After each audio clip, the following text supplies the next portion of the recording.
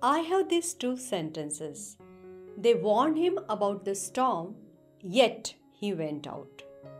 Or, Pawan's jealous brother tried to ruin his plans, still he succeeded. Now, what is a word that we could use to express a situation like this?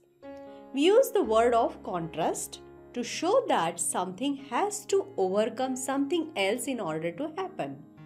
In fact, a contrast connective. And we have such connectives to show a contrast, and they are despite and in spite of. Hello and welcome. I am Archanakalele from Good to Excellence. We are your online partner to learn IELTS, TOEFL, PTE, CELPIP and English communication. Call on displayed numbers for your learning needs. And if you find this video useful, don't forget to like and share. Also, subscribe to our channel. Today, our lesson is on transition words. What are you going to learn? How to use these words in sentences? Where should we give a comma if we use these words while writing? Can we use them with a gerund? And what's a gerund? Let's explore. First, check how despite is used in sentences. Despite the police, the protesters continued their rally. See the contrast here. The police was there, but the protesters weren't scared. Contrast. Now, the next sentence. Tom had opposed the proposal, but Mary went ahead despite his opposition. So, Tom didn't like it. Tom wasn't in favor of it, but Mary went ahead. The contrast. He had an ice cream despite his sore throat. He knew that after eating ice cream, his throat will go bad, but still he had it, right? So there is a contrast. So we are using despite there. Now in the same examples, we will use in spite of. In spite of the police, the protesters continued their rally.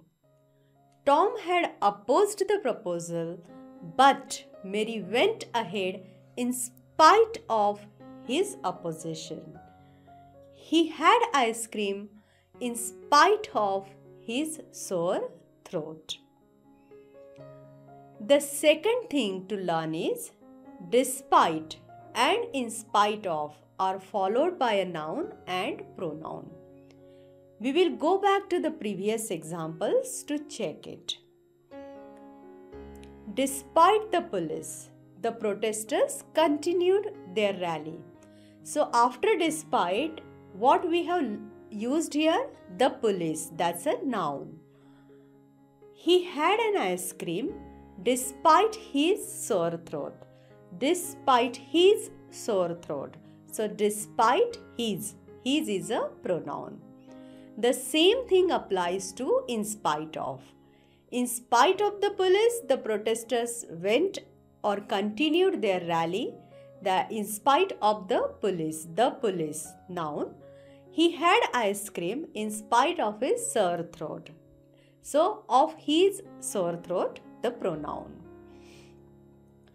Now the next fact about despite and in spite of is they may be followed by a gerund or gerund phrase. Are you wondering what is a gerund? So a gerund is an ing verb that behaves like a noun. For example, singing is Jan's passion. Singing is a verb but acts as a noun. That is the name of an action like singing or dancing. Examples of despite and in spite of with a gerund phrase. Despite having learnt German, he had difficulty communicating with people in Germany. So despite having learnt German is a gerund phrase.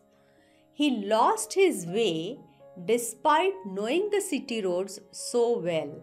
Knowing the city road. Again, we have used a gerund phrase here after despite. I made many mistakes in the test despite studying hard for it.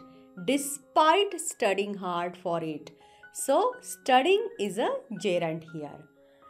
We can replace despite with in spite of in the same sentences. In spite of having learnt German, he had difficulty communicating with people in Germany. He lost his way in spite of knowing the city roads so well. I made many mistakes in the test in spite of studying hard for it. Now the next thing with despite and in spite of is we can use these two transition words with the fact that. We will check it in examples. Despite the fact that her heart was breaking, she smiled at him. The next sentence we are using it in spite of. In spite of the fact that her heart was breaking, she smiled at him. Now let's check how to use comma.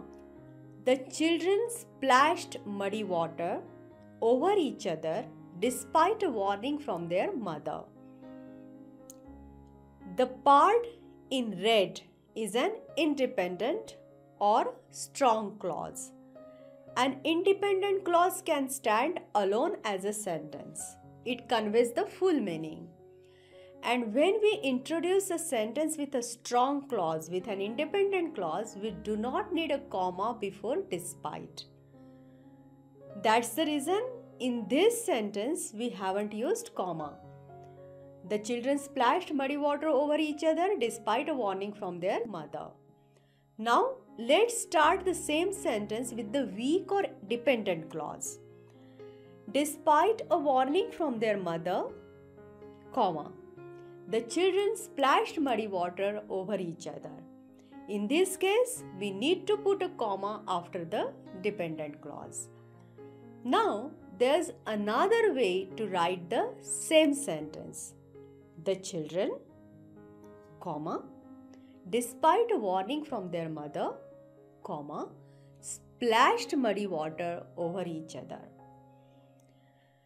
Now let's write the same sentence without the highlighted clause. The children splashed muddy water on each other. The meaning of the sentence has not changed.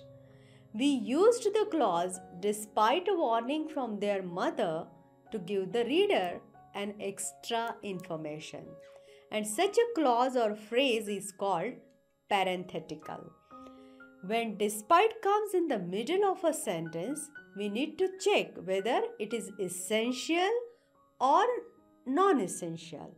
If it is extra or non-essential, use a comma before and after the clause. Clear?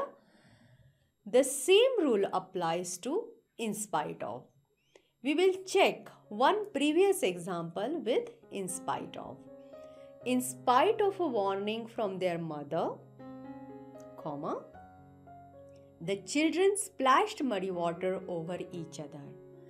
In this case, we need to put a comma after the dependent clause. Please remember, in spite of is always followed by of. Despite the police, the protesters continued their rally. Our previous example. That is correct. But if we use it like this, despite of the police, it is incorrect. The same thing with in spite of. In spite of the police, the protesters continued their rally. That's correct. But if we use it in spite the police, the protesters continued their rally, incorrect. So, that was despite and its first cousin in spite of. Let's sum up. Despite is a preposition that acts as a contrast connective.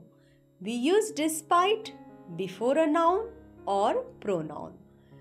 We use despite with a gerund phrase or clause, that is ing verbs, the name of something that you do. We also use despite the fact that before an action that brought a contrasting result. Here is an example showing how to use it in all three ways. Despite the prediction of storm, the plane took off.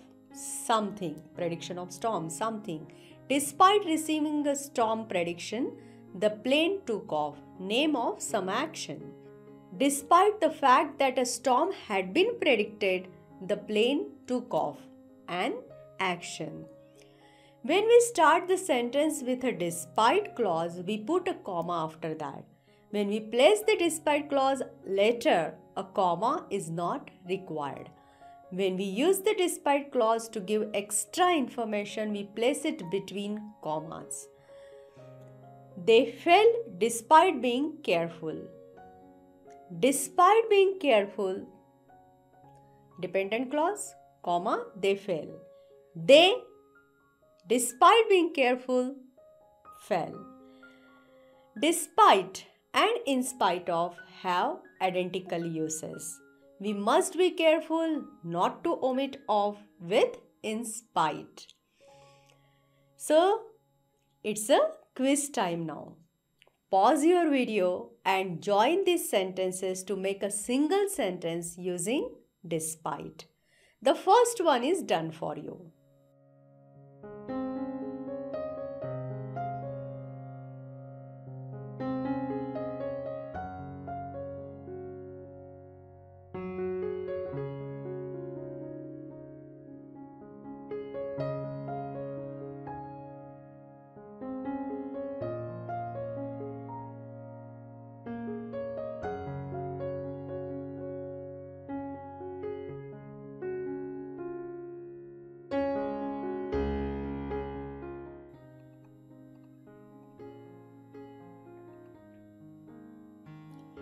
Well, I hope you found our lesson useful. Do leave us your comment in the comment section and recommend us to your friends. That means like and share the video. Please subscribe for more videos and press the bell icon to get notified. Bye, stay safe, and I will see you in the next video. Till then, bye.